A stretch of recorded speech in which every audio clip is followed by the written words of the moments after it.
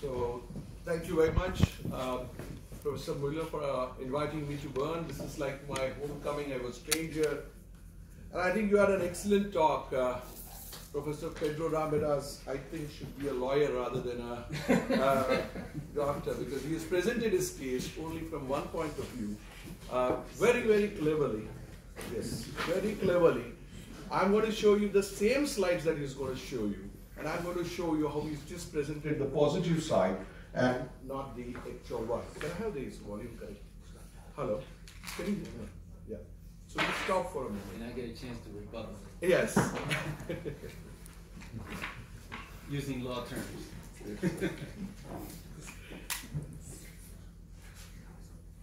Hello? Yeah. So before I start, I think, let me tell you, me and Pedro go a long way as good friends, but not during the debates, I suppose. And I bring greetings from India. And I always say this, and this is my always a slide, that the eyes see only what it knows and doesn't see what the mind doesn't know. And that is the problem that we have. Tools have changed, but the windows have returned. And the biggest transformation of surgery has come to be the laparoscopic surgery. Now, the truth about this LACC trial is that, well, it is a randomized trial. It is definitely proven the trial was well designed, and there is nothing wrong about it. Because we can see that both for laparoscopic and anti-robotic surgery, the survival is much less as compared to what we are seeing in open surgery in this case. So at that point, two large endometrial trials, LACC and LACE trials in Australia, suggesting that the minimal access surgery was absolutely safe in endometrial cancer, and that was probably the basis of starting this for cervical cancers. And when you have such papers, you need to keep calm. Keep calm, not to get carried away with what is the truth, because the ultimate truth has not yet come. Keep calm and focus on the basics. So I'm going to focus on the basics today. There are classifications. What is that? 2011, we changed the classification from PUER to EORTC trial, and we changed to CureLay. Is this the perfect classification? Everybody believes so, because ureter was taken as a paradigm, and therefore everybody said this is the best classification, the best objective classification, because it is the ureter which tells you how much amount of radicality you have achieved with C1, B1 and B2. And then what was there is that the authors themselves felt, and I too felt, because in EORTC, PUERs as well as in CureLay called mono classification, no classification tells you how much amount of parametrium should be removed, whether it should be removed the lateral parametrium, the anterior parametrium. All of you know that anteriorly and posteriorly, the uteruses and cancer does not invade into the cervicovascular fascia, neither does it go into the denonvillous fascia. So radical hysterectomy is all about the lateral, posterior and anterior parametrium. If you do not understand this, no matter what kind of radical you do, there is no way. So they decided that this should be modified, and this has now been modified with a 3D dimensional thing that they said that we should be. Recently published classification says that it is absolutely relevant to have a 3-dimensional stage. Now 2009, this trial starts. Based on which classification, I don't know. 2010 is the classification which accepted by everyone, CureLay Moro. So we have no unification of classification, no unification what exactly was stage 2 and stage 3. What we need to identify is the anatomy. It's all about anatomy. You may have the numbers, you may have the various trials, but unless you understand the anatomy, what is the whole point of doing a radical hysterectomy? And this is the parametral revolution which I see. A perfect knowledge of anatomy is specifically required. All of you need to understand, and I repeat, that we cannot take out the parametrium anteriorly and posteriorly because the cervix is protected by the cervicovascular fascia anteriorly and posteriorly by the denonvillous fascia. It is this damn ureter which makes this cancer go into the parametrium, because laterally the cervicovascular fascia splits into two, which is the anterior cervicovascular ligament and the posterior cervicovascular ligament, and allows the pathology of the uterus to go outside.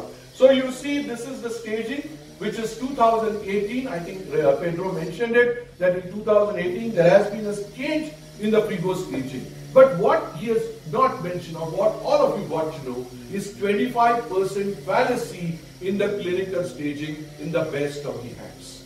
Even FIGO cautions it, and therefore they have added radiology and they have added pathology. So you need to do an MRI, you need to do a pathology. What you do as a staging correctly is not the correct stage. So until now, FIGO was stating that it should be based on clinical examination, but now this is changed and it has added imaging to this. So this is all about the parametrium. You can see that there is an anterior parametrium which is so this is the rectum, this is the uterus, this is the anterior parametrium and the posterior parametrium. And the reason I am telling you all this is because when we come to actual arguments, I will show you it is the non-clearance of the anterior parametrium to the fullest which has led to this kind of study that we've got. And why does it happen in open? That also I will tell you. So parametrial spread in locally advanced cancer, you can see, is mainly in the posterior parametrium and also the left anterior parametrium. These are the radiological studies which have been done on various MRIs. Half these patients in this trial did not have an MRI indicating whether these parametrium were involved. So this is, as much as we know about the parametrium, we should be also knowing about the paracervix. One cardinal rule of cancer is lymphatics follow the veins. Where do the veins go? The veins go into the lateral parametrium and the veins go into the anterior parametrium. The bladder does not have the veins directly draining into the internal iliac vein in females, while in males you have the superior and the inferior vesical veins directly draining into the internal iliac vein. So you will see tomorrow when I do the live surgery also. So these are the various things that you have to understand. It is the anterior parametrium, which is a bilateral extension of the parametrium, and this is around the cervicovesical branches. And there you will always see the inferior vesical vein. So a good radical hysterectomy is visualizing inferior vesical vein. Now, half the surgeons who are enrolled in their trial, I go to the place and I don't even think they know where the inferior vesical vein is. How can they ever clear the anterior parametrium? That is the most important thing, and I will just show you, oops, this is not working. Okay, so I will just take you, I don't know why this is, anyway, so I will just take you before that, this is the parametrium, these are the supports of the uterus. I will show you in the films, we'll just take it forward.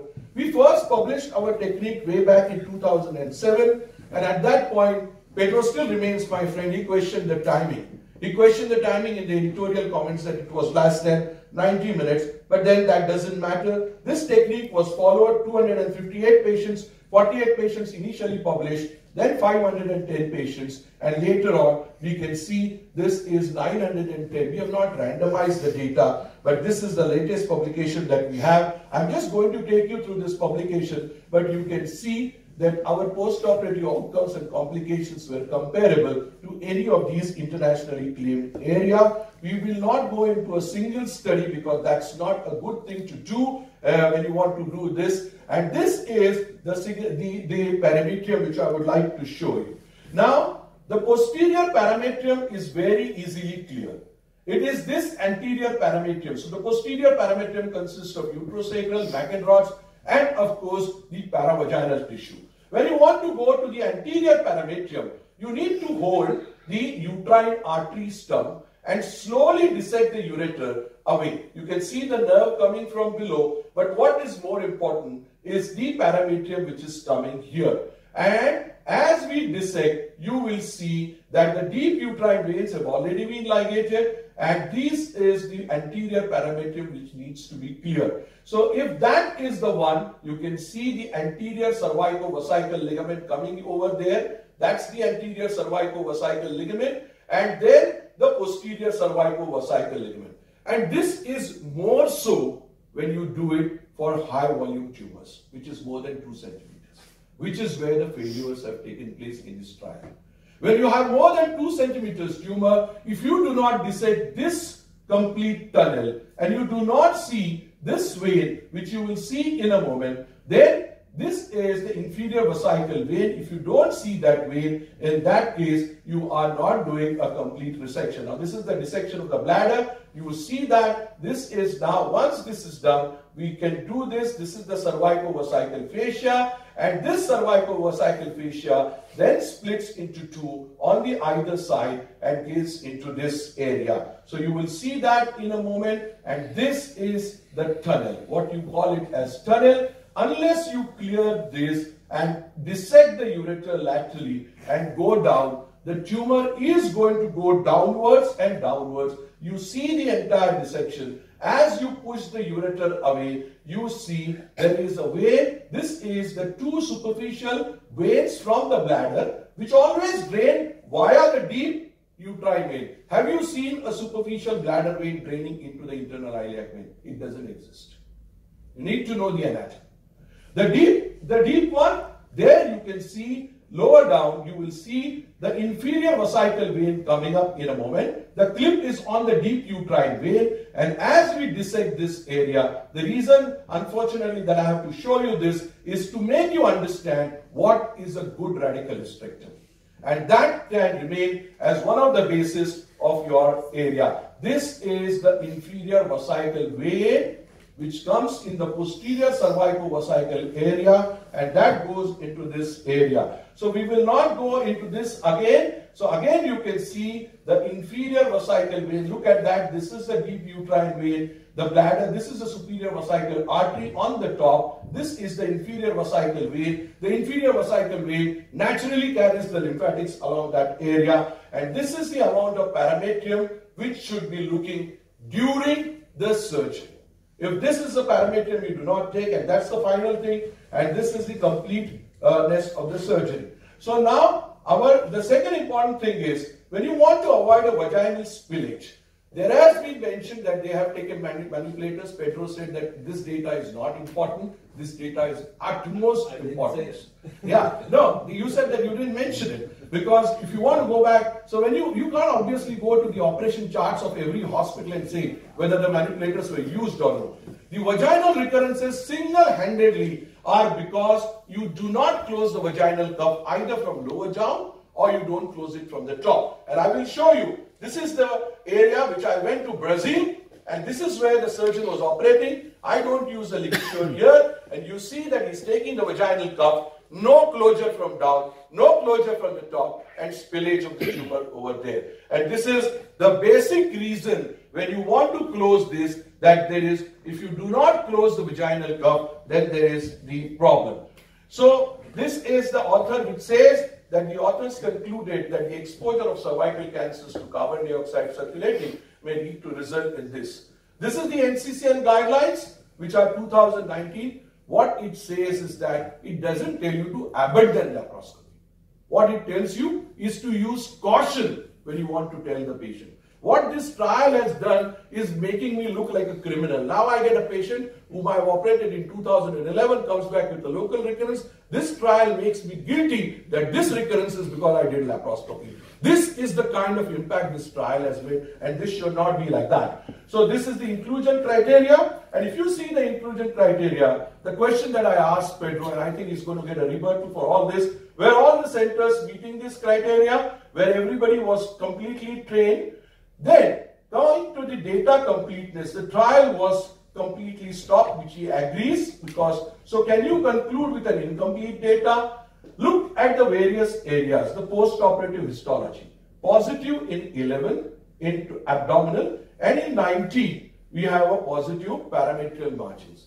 And in spite of 11 parametrial margins which are positive in the open group, we still have more recurrences in the laparoscopic group. Now this is unimaginable. I can't imagine this which is there. And then the data is unknown in 20 to 30 cases.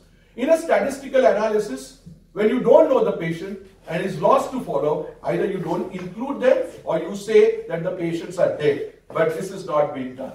While the margin status, positive or negative, was reported, none of this has been reported. The volume of the parametrial tissue which is resected.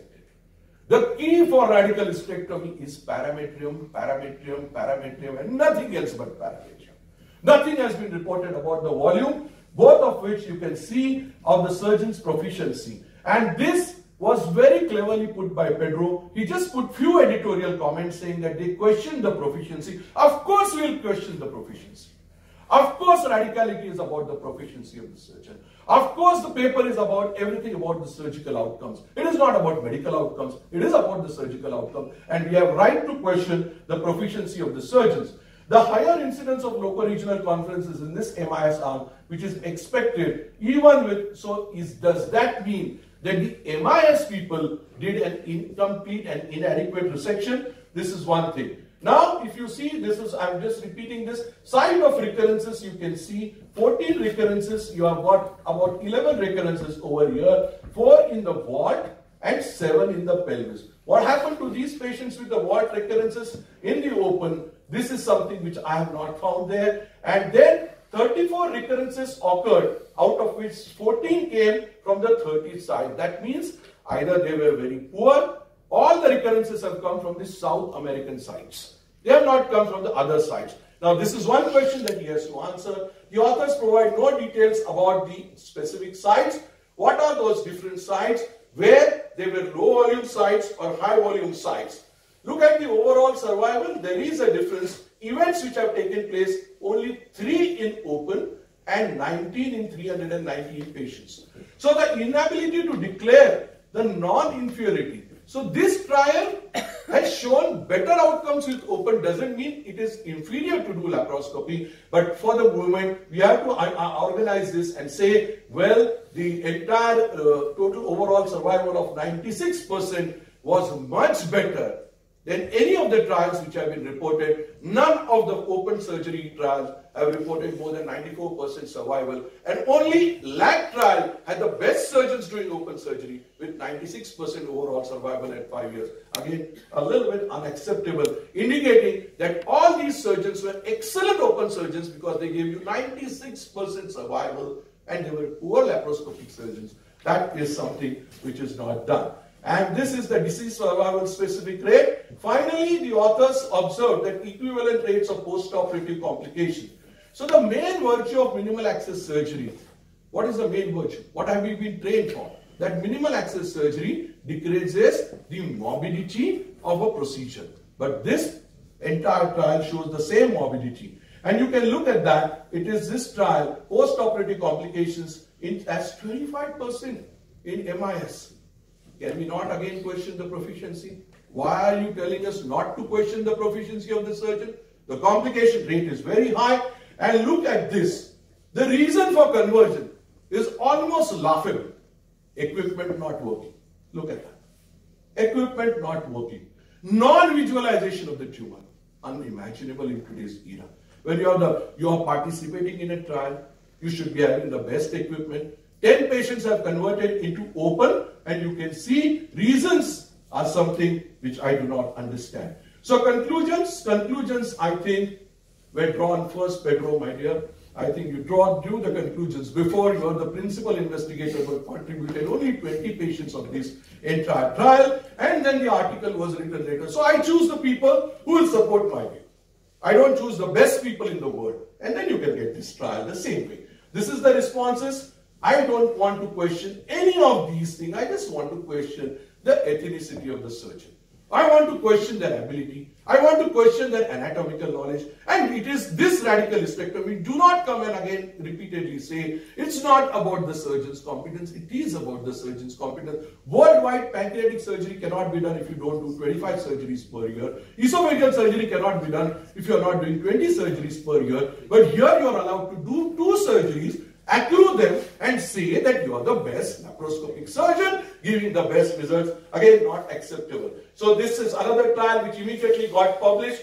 The strengths of this trial, Pedro, are excellent. It's a prospective capture of adverse event, robust trial disease, multicentric international collaboration, and what is important is limitation is that the number of robotic surgeries is less. Documentation of the adverse effects are higher than are clinically relevant. Now, what are the adverse events which have been located? Numbness, wart spotting, vaginal laceration, bladder serosal tear. More emphasis on some adverse events which have no bearing in the final issue. So, LACC trial was inconclusive. That's what I feel. And new procedure should be started. So the trial completeness is only 85%, which everybody has written in the editorial. There is a gray area of the extent of parametrium and vaginal margins to be removed. 631 patients, 33 centers, 14 centers with recurrences. That means the rest of the 19 centers were so good that there are no recurrences in MIS. Why don't you look at it the other way around? I can argue it from the other way around. So the 19 centers had the best surgeons, so no recurrences. And these 14 centers had bad surgeons. Why did you accept them for 9 years? That's the question that I asked. So for 9 years, you are blind to the things that these 14 centers are bad surgeons, bad surgery, recurrences are coming from there. You still wanted to continue because you had conclusions drawn before that this is a bad thing to do. And this is the area you can look at that. Look at India. One center which does Rajiv Gandhi Hospital, just an example in India in Delhi, which just does 20 radical hysterectomies a year. Why were the centers with high volumes not acceptable? Not even approached, because that would have created problems. People with high volumes can do good surgery in MIS, but purposely this was not accepted. India center selected, Delhi, 20 radical hysterectomies. Our center, 150 radical hysterectomies. 5 more centers doing more than 50. African centers, I can claim more and more. And this is where the things come. Only low volume centers selected. Again, conclusions written before, then the trial has been written. That is what is not there. Now, impact of hospital care on clinical outcomes. This is something which is what we have conveniently forgotten. And you want to say in a trial, you can accept 2 people accepting 2 or 3 accruements because it is a trial, it is a medical jargon, it is about statistics. No, it is not. It is about clinical settings, it is about surgical technique, it is about doing good surgery. And this is, so after randomization, you have sometimes like 2 centers, how many centers, surgical proficiency, was the classification adopted completely in all centers, and only 1/3 of the cases. Now he has projected only NCCN guidelines which say that this should be done with caution. NCCN guideline also says that no patient should be operated without MRI. 1/3 of the patients were operated only on clinical staging with 25% and 25% FIGO staging, which is clinically incorrect. FIGO says that MRI has to be done. They have not done MRI. So incomplete. These are the participating centers. So questions is, how were the patients' distribution? Can we see the videos, please? I have repeatedly written to the editor of NEGM, no response. I select you. I only decide, look at your videos. I say your videos are good because I am the investigator. I look at the videos. I say the radical history. Why don't you give it to independent organization? What is the surgical techniques used? What were the energy sources used? What was the classification system used? And 19 deaths which have been seen in open, in the minimal access versus 3 in open. Look at this, total 22 deaths were noted, 19 in minimal invasive surgery, cause of death not mentioned. So we presume that 19 people in minimal invasive cancer died because of the cancer recurrences, but non-oncological deaths in MIS group and none in open. Is this the truth that open surgery is like the heaven? You do an open surgery, nobody dies. You do laparoscopic surgery, you are still ready to die after 1 year of myocardial infarct. So that's not the truth. Look at this. This same slide was projected by him. Look at the non-inferiority boundary, 7.2%. This trial has not crossed the non-inferiority boundary. And if it has not crossed the non-inferiority boundary, the inference to this is an inferior trial. They themselves said that there should be 7.2% inferiority and they have not crossed this. Look at this p-value. So it favors, so this is an overwhelming data, but is it randomized? And this is another drawback, that tumors less than 2 centimeters, no lymphovascular invasion, no lymph node involvement. The trial was adequately not powered to do this. And 84% power is there. I think he has written about this, so we should not go into this. And high performing open arm surgery, you can see 2% versus 10%. So use of manipulators, again I repeat that I have seen the same centers where I visit doing this vaginal opening, colpotomy without using any kind of protection, and that may be one of the reasons, but I don't want to jump to this conclusion. The truth remains, apparent low participation in the countries where MIS is the surgery of choice. Subgroup analysis is needed. And one more thing he has quoted today is the American data that the cervical cancer is going down. Exactly, it is going down in the Western country. It is going down in the United States. Unfortunately, those are the people are now going to tell the rest of the world where the cervical cancer is still existing that don't do it minimal accessible, because though our numbers are less, we are better people to conclude. For you, it is not done.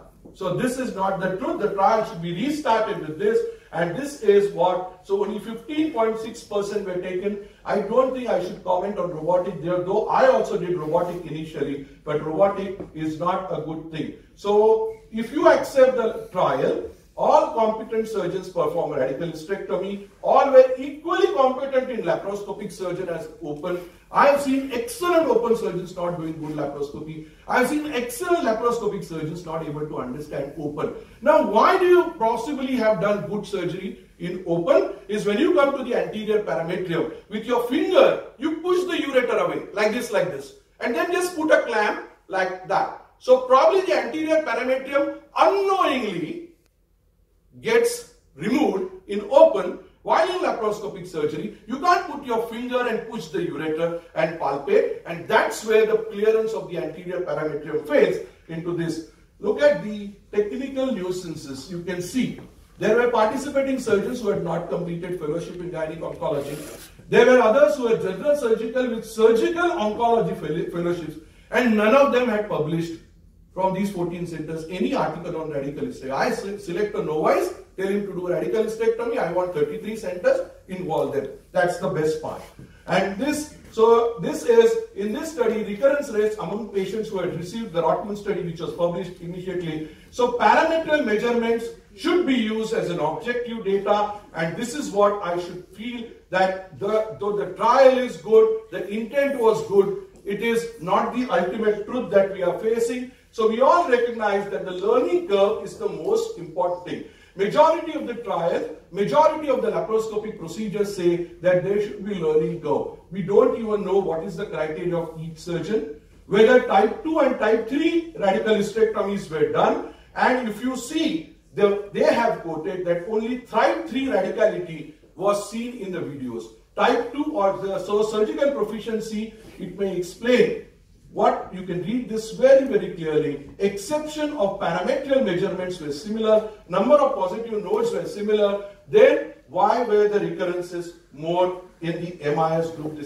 So we don't know whether the number of patients entered, whether the wrong type of radical hysterectomy was performed for tumors more than 2 centimeters. If the surgeon has performed a type 2 radical hysterectomy or type C1, then it's not a good thing to do. The exact location of these recurrences, peritoneal, lymph nodes, port sites, and the methods used to avoid spread during the surgery, like early closure of vagina and others, still remain unanswered. So it is obvious that this issue cannot be settled till another trial is done, single pathologist review, preoperative MRI for all patients, parametrial measurement, and unified criteria for type 2 and type 3. Gynae oncologists with subspecialty board certification or published results are the right people to do this, and the adequacy of this, which you can see in the videos, was only of type 3. And did each of the 4 members review each of the videos, and was there an unanimous agreement? That Pedro will of course tell us.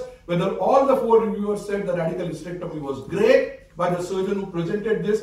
How many videos were submitted but not accepted? Did you send that the video saying that this is not a good radical hysterectomy? Even on a given day, the best surgeon sometimes does not perform the best surgery. So it seems that 678 surgeries which were performed out of which 320 radical MIS were always perfect. On any given day the patient was randomized. This is something which is not acceptable, and the higher rate of ward recurrences in open group in the other. So this is the evidence-based publications in favor of MIS.